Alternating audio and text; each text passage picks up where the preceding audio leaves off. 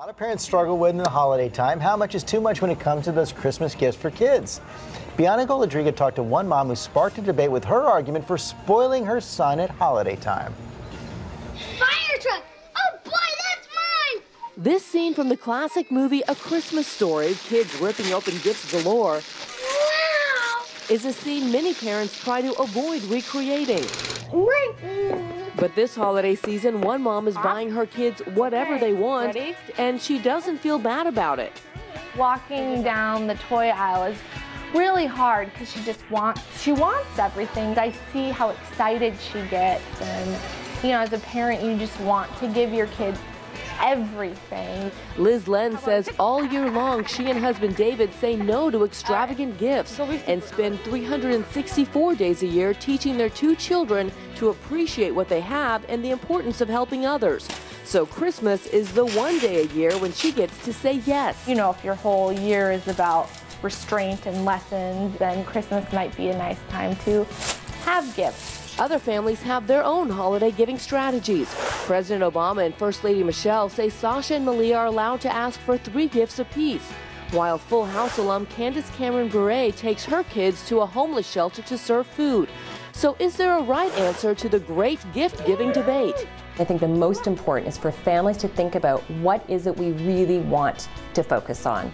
Is it empathy? Is it gratitude? Is it compassion? And then what are the strategies we're going to have to help develop that in our kids? For Good Morning America, Bianca Goladriga, ABC News, New York. A lot of strong feelings about this when we asked our viewers about it. Risa tweeted, "Really bad idea. We spoiled our son and now at 18 it is difficult to change him."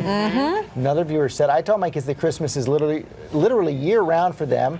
We buy them things throughout the year and Christmas is just a big plus." And then Donna tweeted, "Less is more. We have to teach our children what Christmas is all about. It's not about who gets more gifts or how much it costs." So a lot of things there. Let's talk to Erica Suter about it. She's from thestir.com. And every family handles this in a slightly different way. Yeah.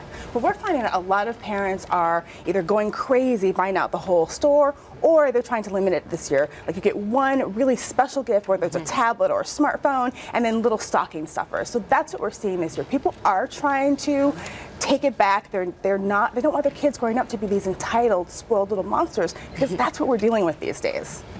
Yeah, and you hate that feeling under the tree by half an hour in. Present fatigue. And you can't appreciate any part of it, It's so hard for parents to say no, because I'm even guilty of this. I was in the store yesterday and I'm buying these things that my son loves. He's 5, and I get up to the register and the clerk says, "Oh, how many kids is this for?"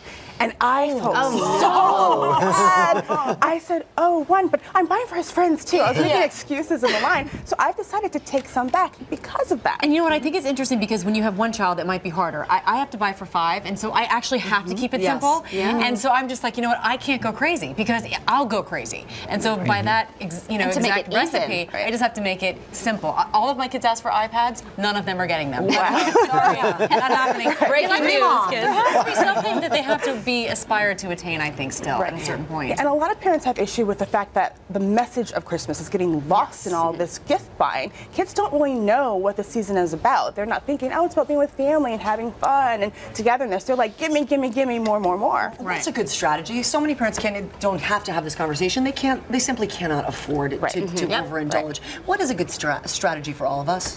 I think it's just not going crazy. Teaching your kids that Christmas is about having fun. Yes, you'll get a present that you want, but that is not really what the season's about. It makes it easier for all of us.